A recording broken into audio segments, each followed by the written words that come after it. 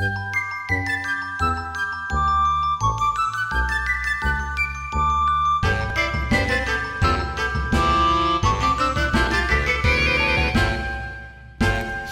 moms won't say.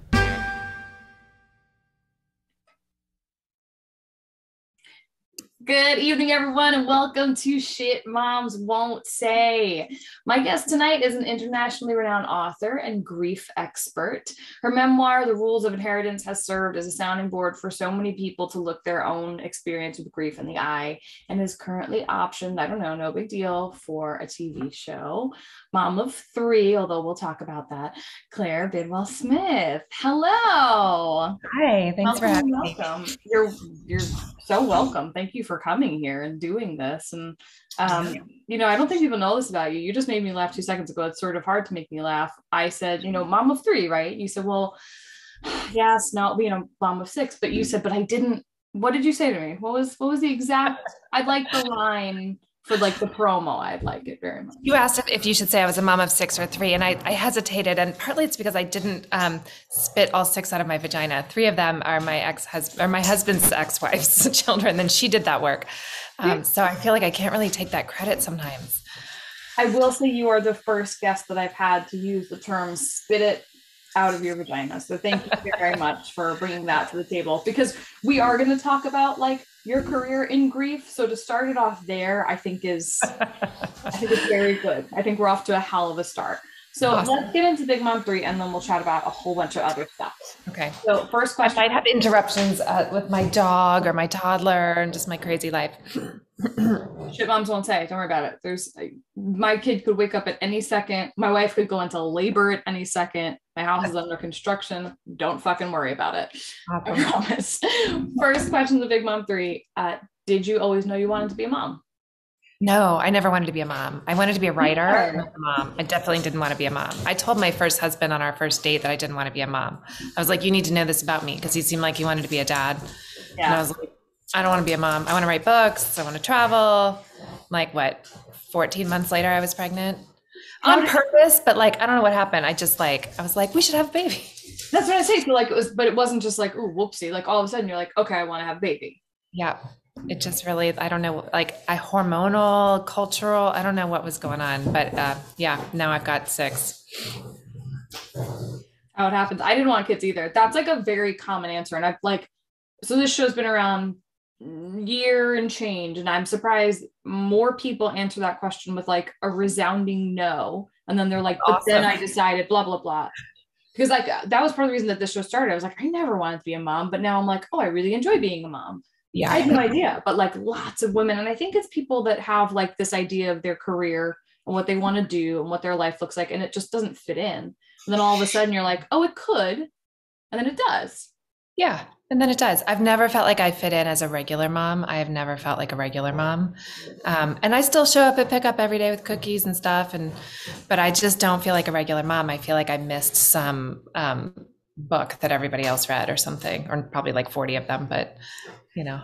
You're just writing new ones, so it's fine. It all works out. Second question, Big Mom 3. What is the like shittiest or most backhanded piece of advice or comment you've ever gotten from another mother or parent? It's a good one. The very first one that comes to mind is when my former mother-in-law, who I think is a very lovely woman still, but she said to me after my first daughter was born, my first baby, she said, I don't remember crying this much when I had my babies. And, you know, for me, like to segue into the grief a little bit, I lost my mom at 18. And when I became a mom, it was really like this just watershed of full circle emotions and, you know, this big realization of why I missed my mom so much still. And I cried a lot, you know, when I had that. And so that felt very hurtful to me, you know, for lots of reasons. Like, I think it's kind of shitty in general to say to any kind of new mom, but, you know, I think it's hard to understand grief. A lot of the time, I think when we're grieving, we feel very alone. And that was just yet another thing that made me feel so alone in my loss. That's interesting. That's like a really, I get that. It's everyone on my channel. So like, I don't talk to my parents. They are alive. I don't talk to them, but this, you know, this is the baby that we're having that they don't know about, you know? So it's been very like, yeah, it's been very hard. It's the right decision. That stuff is still really hard, you know, but you're like, all of a sudden, oh, I'm doing this thing without this factor that's always been there. And, you know, like this, I said, you like, you know, your grief stems from death. And like, we'll talk about, there's so many different types of grief. But grief is grief, right? Like, and facing it sucks, and it sneaks up on you and it just bites you in the ass, and you're like, oh, this whole thing, this is still happening, huh? You know, so interesting. Yeah, that's a good description. Thank you. I've been doing a lot of inner child work. Third question, the Big Mom 3. What is a skill or superpower you had before becoming a mom that you think has really helped you as a mom? Such a good question. I feel like my lack of judgment, which sounds lofty, but I really feel like one of the things my mom did that I thought was great was she always made space for me to tell her anything. And like last night, my daughter dropped some bombshell on me, and I just really, it's why I became a therapist. It's translated into motherhood, where I just listen. You know, I think a lot of parents freak out a lot when their kids say something weird or they don't understand or shocking. And I really try to meet it with like, okay, we're all trying to figure out this human experience. Maybe you have better answers than I do. Let's hear what's going on. For sure. I feel like that's been helpful. Wow. And what are the ages of your kids? What's the breakdown? My oldest, who is a they, them, is 13, almost 13. And then I have a 9-year-old daughter, and then I have a 3-year-old son.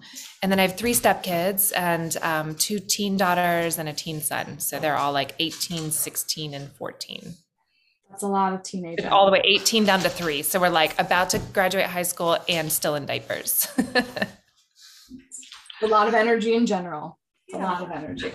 Well, so, you know, and like I said to you before we started filming, the way that I stumbled upon you, I shouldn't say stumbled, because we have a lot of like mutual people that we've spoken to and sort of know, but the way I started following you was there's this great conversation with Billie Lourd, who, you know, we can talk about that in a second, but Billie Lourd, who is this incredible actress and public figure, and you had this great chat around generational trauma. And obviously, you know, Billie Lourd's lost her, you know, grandmother was super impactful, her mother was super impactful, but you talked a lot about like this idea that grief comes in so many forms, right? Like it's, people sometimes say, oh, I'm grieving the loss of.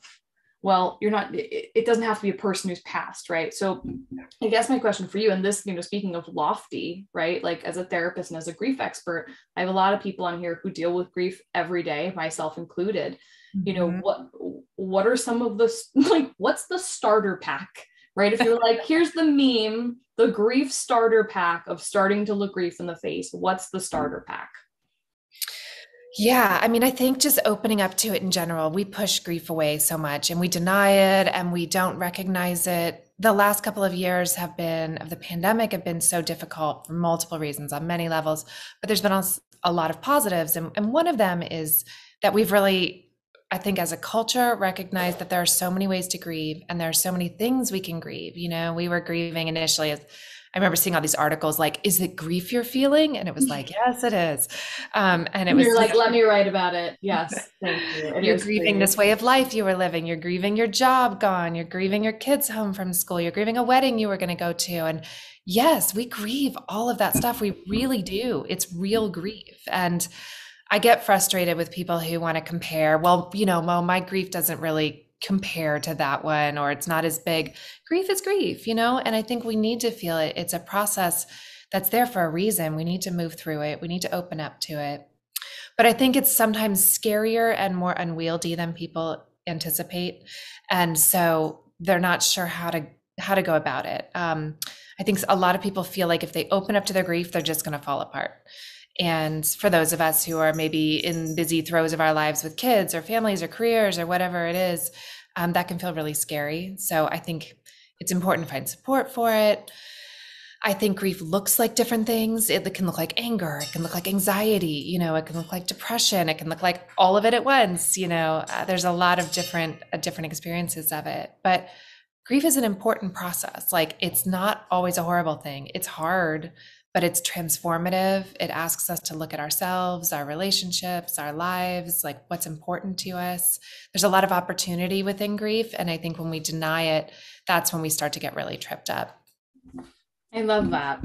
And, I wonder if, I'm sure you do find this way, but I wonder if you do, like, I feel like people are very scared to use the word grief, almost as if like they're going to offend somebody who like, well, you're grieving, you're grieving. Yeah. Like it's the comparison, right? Like they don't want to call it they're, I'm anxious, I'm sad, I'm this, like saying I'm grieving sort of regardless of what you're grieving is this really big word. And like, I find that people are just nervous to say it. Once you say it, you're in a process. Yeah. Right? That makes sense. But I think we have to get better at recognizing all the different levels and layers of grief. Grief is about loss. Loss is about change. Change is about uncertainty. All of those things we're going through all the time, and the pandemic was a great example of how we all think we know what's going on. And then suddenly the rug gets pulled out from underneath us and we realize that there was never anything certain to begin with. And that's our life on a daily basis. And when it gets upended in little ways and big ways, we grieve. And that's okay. It's important. It's healthy. Awesome. It's a good answer. And like I said, lots of people that follow this show and sort of follow my channel do struggle with lots of different mental health issues and talk about it very freely. And I think it's like a permission, right? To hear somebody say like, it's okay to talk about grief. It's okay to say the word grief. It's always just very reaffirming and very validating. So I love that answer. Also, if you don't read your own audiobooks, I'm going to be furious. Thank you. I read all of them. Okay, good. Because you have like the perfect voice for audiobooks. I'm sitting here and I was like, does Claire want me to take a nap? I was like, that's why people become therapists. Like I couldn't be a therapist. People would be like, shut up. Stop. Your voice. That's not true at all. I know people who have grating voices and yours is not one of them. You want to come with me while I change my son's cartoon? Of course I do. Everett, what would you like to watch now? Blaze. You want to watch Blaze? Okay. We had the opportunity to watch Blaze earlier and you changed your mind. Do you want to say hi? This is Everett. Hi, Everett. Hello. Oh my gosh. Okay. Netflix. This is like the best commercial break we've ever taken. This is really good. Yeah, I thought maybe it'd be better if I just brought you with me. It's very immersive. It's excellent. It's perfect. And those are all my books up there. Look at that. Those are all the copies of my first book, The Rules of Inheritance. That's the one that Billy and I are working on together. And look at that. That's a perfect segue. What I was going to say before that segue, though, is you do not have anything on Ms. Zibby Owens, though, with her book organization. No, that's true. I know she's got those really serious color-coded things, and I'm not color-coded at all. Oh, yeah. Blaze is not on Netflix. It's on Prime. I don't even know what is Blaze. I don't know. I have a 2-year-old. Shouldn't I know that? Find these things. I want to Wreck-It Ralph kid. I just signed a deal with Zibby for my 4th book. I'm writing a follow-up to my first book, and it's going to be called, my first book's called The Rules of Inheritance, and my new book that Zibby's going to publish next year is called The Rules of Forgiveness. Oh, I love it. Cool. Yeah. She's a star, Zibby Owens. She's a powerhouse. She's a powerhouse. She's a something. But that's a really good segue. So you are working on a TV show, which is so cool, with Billy Lord, who is so cool, like amazing. What does that like bring up for you? Is it exciting? Is it nerve-wracking? Like it's a big piece of your life that's going to be potentially what you're doing right now on Netflix. That's crazy. It's very exciting. Hold on, here we go. I got Blaze. Yeah, find Blaze. Go for it. I got it. I'm not getting you another ice cube right now, but I will in a bit. Let mommy work for a minute, okay? My kid is obsessed with ice cubes. Obsessed all day. Mama ice. Mama ice. I'm like, what do you want ice for? Yeah, I'm super excited to be working with Billy on this project. She has gone through so much of her own loss and mother loss, and she's just, she's an incredible person. She's so young, but she's so grounded. She's so funny. She's so real. She's really smart. She just became a mom.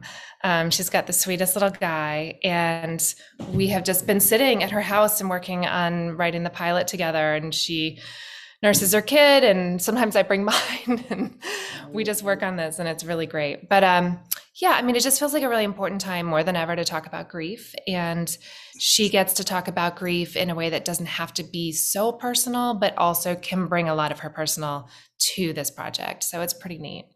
That's so cool. Congratulations. And like, Billy freaking Lord. I don't know anybody that like doesn't love her. Right. She's Like she's amazing. Like she's one of those people that they're like, oh, Billy Lord's in that show, I'll watch it. Like I don't even have to like the show. She's in it, like I'll watch it. So that's really, really cool. And I know you have a couple other things like grief certification, lots of cool stuff going on. So like pump it up, man. Do it. What are you doing? I have a podcast called New Day. That's what Billy was on. So you can listen to that episode there. And that's about all kinds of mental health and how do we make our lives better in small ways, big ways. I like to talk to interesting people and figure out how they got through hard stuff. And then I'm offering a grief certification training now for professionals who want to deepen their understanding of grief and provide service of grief to people, grief and loss. So again, it's just that this last couple of years, not only are people going through a lot of grief, but again, we've really recognized that grief is everywhere. It's happening all the time. We need to make space for it. We need to talk about it. We need to help people move through it. It's just, it's so important to do that. So I'm trying like on all the ways. I'm writing 3 new books about grief, working on this TV series, offering the training, doing the podcast. You got a lot of shit going on. Raising the kids. You got a lot of stuff to do. You got to take a nap. Oh, please. That's crazy. That would be crazy. Yeah. Before we wrap it up, with the kids, and that's one thing I love about Billy is that she's just like me. I just have always dragged my kids to everything. Yeah. I've never wanted to like separate my work life too much or just spend more time on my work. I think a lot of having a dead mom, I have this like built-in like abandonment fear that I'm going to abandon them somehow. So I just bring them everywhere. And Billy's been like that too with her son. And so it's been pretty fun. That, and it's so like, it's funny. I was just going to ask you like, as a follow-up. So like I shared, like, I don't, I've grieved my parents my own way, but they're alive. Like I get very infuriated when people like misuse terminology about certain things like narcissism and toxicity and those types of things. And, but what you just said in terms of like, I have, this dead mom, sort of anxiety. Mm-hmm. My daughter tried to show me something yesterday and I like wasn't paying enough attention to her. In my mind, she was fine. She was 2. And I was a fucking train wreck about it later in the day. I was like, because I was neglected and now I'm neglecting her. And what if she thinks I'm going to leave her and that I'm not going to love the like mental math I do with that stuff. Man. It's crazy. It's out of nowhere. It's crazy. But my question that I was going to ask was like, grief is, and I think grief, like the terminology should be used more because it really is like a very broad term. But you ever get a little pissed off when people use it as a like, well, I'm grieving, or like that person's a narcissist, and you're like, no, they're not. If they say it in that voice, yes, I'll get that voice, right? If it's that voice, that like Kardashian, like, oh my God, I think I'm grieving my nail color. Like, yes, no, I mean, I would almost rather people overuse grief than underuse it because I think when we underuse it, it really does such a disservice. And I feel like I saw a lot of grief shaming the first year of the pandemic where somebody would talk about something they were grieving and then everybody on social media would jump on them and be like, people are dying, you can't grieve like that wedding you missed. And I'm like, they can grieve the wedding they missed. Sure. They absolutely can. Grief is grief. You only know your own grief. Like judging other people's grief seems pointless. I say, let's be grief curious, like be curious about other people's grief. Ask them questions about it. What does it feel like to grieve your nail color? Like whatever, we don't know everyone else's experience in the world. We always need to be learning more. I like grief curious. You should write a book called Grief Curious. I might need to. The next one's called Conscious Grieving, which is kind of along that vein. Okay. Grief Curious, trademark. Beautiful. I love it. Wonderful. All right, let's start wrapping up. I have 2 final questions for you. So you have a whole gaggle of children in all varying ages. And I love this question because it really changes depending on how old or young kids are. You have the whole spectrum of age children. What is something with your children at their current ages that you cannot live without? Like an item? I've had people be like wine, and you're like, okay, but like whatever. Like I've had people say music. I like whatever pops in your head. What's the thing that you're like, I would literally drop dead without this? Patience. Patience. Okay. Like every day I need more patience, you know? You don't want to explain why he can't have ice for every meal of the day. You don't want to do that.